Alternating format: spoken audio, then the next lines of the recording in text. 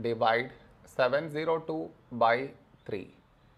To do this division, we should frame it in this way.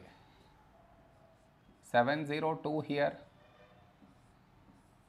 3 here. This is your step 1. Next, here we have 7, here 3.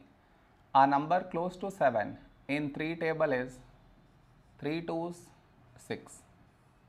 Now we should subtract, we get 1. After this, bring down the beside number, so 0 down, so 10. A number close to 10 in 3 table is 3 3s 9. Now we subtract, we get 1.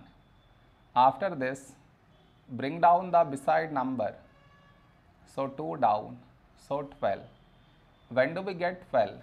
In 3 table, 3 4s 12. Now we subtract, we get 0. No more numbers to bring it down, so we stop here. This is our remainder, this is our quotient.